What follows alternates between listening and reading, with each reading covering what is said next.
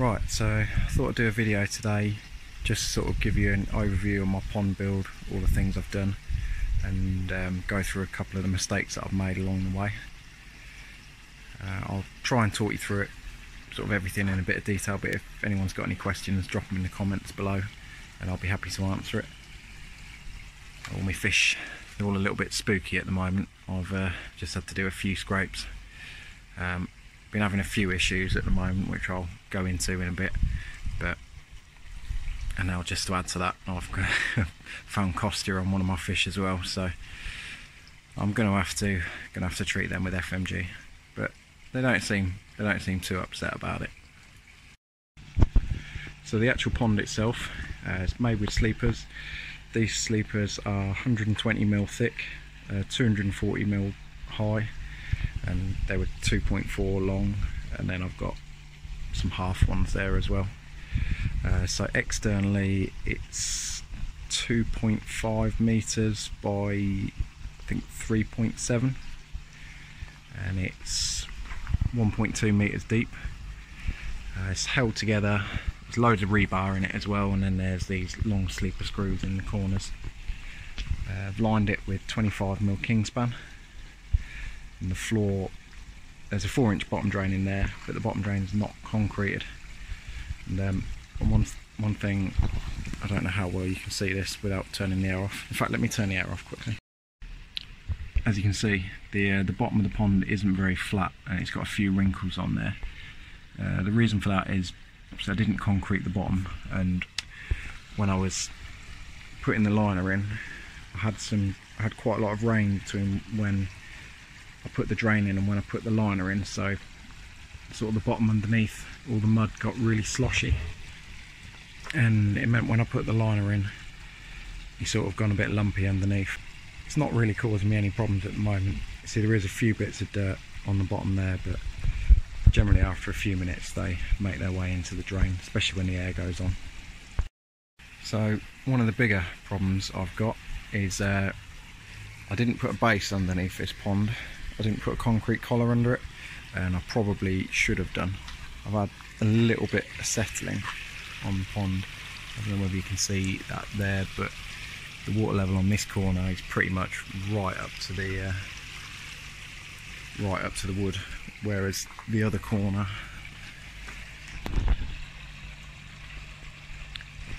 it's probably 3 or 4 centimeters. So there's probably a good 2 centimeters difference between this corner and this one, and it was totally flat when I built it.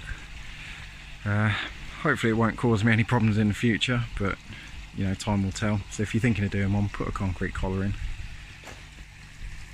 I haven't had any bowing on the sleepers though. I don't know if you can see that there, but a lot of people thought that doing a pond this high out sleepers, you might get some bowing on the sleepers, but as you can see, they're all still perfectly straight. Put that down to all the rebar I put in it. So the actual pond window, it's only quite a small window. The actual piece of glass is 1 meter by 40 centimeters. I'm really glad I put it in. You know, if you're thinking of doing it, it's not as hard to do as I was expecting. I'd definitely recommend people give it a go. I haven't used the frame. It's literally, there's just a wooden batten sitting underneath, which it's sitting on, which holds it flush against the Kingspan underlay. If you want to see any more, you know, about how I did the window, I've got a video on that, so make sure you check that out. And literally the liner is just stuck to the outside of the glass, but I've had absolutely no leaks from that. It's been absolutely fine. The only thing that I wish I did was bring it up a little bit higher, because where I've got the water level here, when the fish are up and they're feeding, they do quite often splash water over the top and onto here, which is a little bit annoying. And obviously I am a little bit worried about the potential of them jumping out from there. I'm going to get some jump guards on there. So if you're going to do it a little bit higher, to the height of the top of your copings. So the skimmer I've got on the pond, this is an Absolute Koi skimmer. I had to make it a little bit narrower so it fits just over the sleepers. It's quite an expensive skimmer, but I think it's worth the money in my opinion. It does a really good job. Keeps, like, I mean, as you can see, keeps the surface totally clear. You've got this weir plate on here which you can adjust, and it's also got an overflow. At the moment I've just cut some slots into it, but I will be cutting that flat at some point. Just haven't got around to it yet. So it's a 3-inch outlet. As you can see, I've actually shut the ball valve off a little bit because it was drawing a lot of flow from the skimmer and less from the bottom drain, but it's still taking quite a good flow off the surface there, and it's catching any debris. There's a 3-inch line there, and that goes into the drum filter. I'll talk you through that in a minute. And that there's the waste pipe, and it also joins up with the drum's waste, and that goes down to my waste at the front. This pipe here, that's the air pipe for my bottom drain, and then this is the 4-inch line for my bottom drain. I've got a purge valve on here. Works really well. I will show that in another video. But one thing I probably would have done differently if I could do it again was put the purge valve down a little bit lower. The lower it is below the water level, the more pressure it will get through it. So although this works, and it works fine, it probably would have been better if it was a bit lower. So a quick look in the filter shed. This is the filter I'm using. This is a Profidrum Eco 4540. I will be doing some more videos on this at some point soon. To be honest, I've been having absolutely loads of problems getting this up and running. I'll put in a couple of clips of what's been happening just to show you. Right, so I'm going to run a manual clean on the drum. It looks like it's probably about to clean anyway.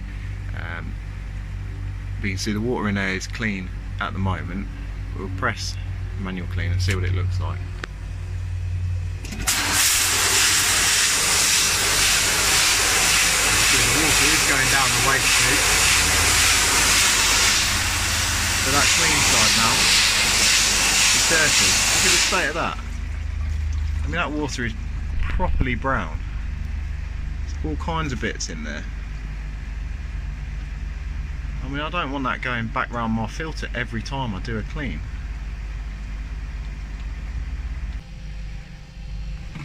But yeah, I'm doing my best to get it sorted. I think it is just a setup issue, but I'm not really sure yet. I'll do some more videos on it, you know, when I know exactly what's happening. It might be me, it might be the drum. But yeah, there's a 40-watt amalgam UV in there. I've turned it off for now just because I don't want to get blinded by it. And then I've got an Evolution Aquan 20k pump that's pumping back up to the shower. You can see I had to move the height of the drum, and I had to drill another hole to get it in the correct place. That's going into my moving bed, which I'm having all kinds of problems with this. Don't bother using an IBC, buy a proper one. It's really difficult to get all the K1 to move properly, and then as well as that, I'm having this problem. I'll just show you this now. Right, so I've got a pretty fundamental problem with my IBC moving bed. As you can see there, the pump cage is under there, so none of that K1 is getting through, but the suction from the pump is holding that K1 against there, and that'll be restricting the flow quite a lot as well. I'm gonna have to try and come up with some sort of new inlet or a new filter cage for that, or I might just get rid of this IBC completely, because I'm really struggling to get it moving properly anyway. Interestingly, you can see there is quite a bit of dirt on the bottom of this IBC, and this is after the drum, so that's all stuff that's got through from the drum or been shedded by the K1. But if you watch this here, as soon as I turn the pump off, that'll all float back up.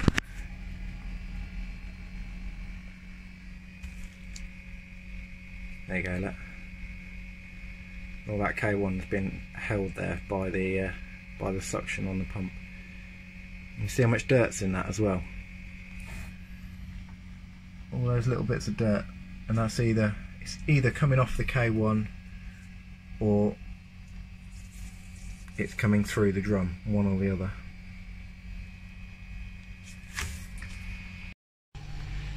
Here's the other side of my filter shed. As you can see, I've got all my koi stuff in there, I've got all my treatments, bits and bobs in there, my water testing kit there, got my microscope, got some salt, which I do my best not to use unless I have to. A few bits of media I couldn't get in the shower. I've got 2 air pumps up there. That one's doing the bottom drain, that one's running in the moving bed at the moment, and I've also got a spare one there as well, just in case I ever have any problems. And then I've got a little bit of space here for my koi food and treats, but that's about it really in the shed. If you haven't seen my last video, this is an EasyPod mod disc. What it does is compresses the media in an EasyPod, helps it catch a few more fines. I used to use this on my old pond, worked really well. And if you want a chance to win this, check out my previous video for a chance to enter. I'm going to let that run until Sunday the 4th of April, and then I'll draw a video and put something out for that. It'll either be the evening of the Sunday or on the Monday, sometime on the Monday. So if you haven't entered already, check out my previous video and enter that if you want a chance to win it. Right, and then this air source heat pump, I've been having a few problems with it, to be quite honest. It's not been holding the temperature at what it's supposed to be. It's letting the parameters go up and down from where it's set. I mean, I know it's really warm today, and in fact it's actually set on 15. It's now 16.6, but that's because of it's because of how hot it's been today. But yeah, I've had the guys from Remora on the phone, and they have been very good, to be fair. They've said there is definitely something not right with it, and they've actually sent me out a new one. They didn't have any of the i9s anymore, so this is the Remora i12. They've sent me that out at no extra cost. So yeah, really great service by those guys. Just hopefully this new one works a bit better than this one has. I'll keep you updated. This one it's been kind of working. It's been keeping the fish at a stable temperature, but it's meant to keep the water within about half a degree, and it's been fluctuating by more like 2 degrees. So I've got one underwater return, goes right down into this corner. I'm not sure if you'll even see it down there. But I've got about 7,000 litres an hour going through that return, and it actually gives a really good flow on the pond. You'll see, well, I'm not getting any foam sort of building up on here. It kind of makes a sort of circular motion, and any sort of foam on the top ends up in that skimmer. So it's working really well at keeping the pond nice and clear. The only thing I would say is, if I'd thought about it, I perhaps would have put a second return in that corner coming this way, just to give myself some options for the future. Right, another thing I did get totally wrong was this pipework run for this air source heat pump. I put this all in, and I don't know if anybody's seen my air source heat pump video, but I had all kinds of problems with it. As you can see, I've now got some brackets on there, but because I didn't put it close enough to the shed when I built it, I've had to put bits of wood in between it. It all looks a bit naff, but it's basically what I'd done is I'd left it all unsupported, and then the weight of the pipe work was putting pressure on the joints and making it leak. It's nothing to do with the problems I've been having with the air source heat pump. You can see none of it's leaking anymore anyway. So I've got a trickle in and out running. This is 3-stage dechlorinator, and then one of these EA units as well. I did just have that EA unit on my old pond, but I found it was letting chlorine through it, so it's now running through both. I'm not getting any chlorine going through it at that speed now. I will be swapping this for a Big Blue at some point, although in the short term I'm going to get this in the shed probably tomorrow, so it's at least out the way on my patio. So this is the shower that I've got on the pond. It's a 1 metre shower from JBR Plastics. Really impressed with it. The guys delivered it really quickly. The only thing I did get a bit wrong is I asked it to be made with an 1.5 inch spray bar. They normally come with a 2 inch. I don't know why I didn't just keep it with a 2-inch and do all my pipe work in 2-inch, but for some reason I decided I wanted it in 1.5 inches. Anyway, it runs absolutely fine. I did have to drill a few more holes in the spray bar because it was putting quite a lot of back pressure on the pump. The water was spraying out so fast. So that's a 20,000 litre an hour pump running at 75%, it might be 80%. But at some point in the future I'm going to swap that over to 2-inch pipe. It's totally full with ceramic media. There's a couple of different ones in there. I think it took 5 10-kilo boxes. But it's been working really well since it's been up and running. My parameters are really good now, ammonia and nitrite both 0 now, and I'm upping the feed slowly. So yeah, really happy with it so far. I mean, as you can see, my garden is still an absolute state, and the pond's still not looking the prettiest in the world, but it's all still work in progress, and hopefully, you know, in a couple more weeks' time, it'll be looking a little bit nicer. I'm intending probably to clad the outside of this. I'm not sure yet whether I'm going to do it with decking boards or some of that stone effect tiles that a lot of people use. So hopefully when it's done, it's going to look really nice, and I'm intending to put a pergola over the top as well, just to give it a little bit of shade, because I'm in full sun here all day. At the moment there's not really any algae growing, but I'm sure I probably will get some at some point.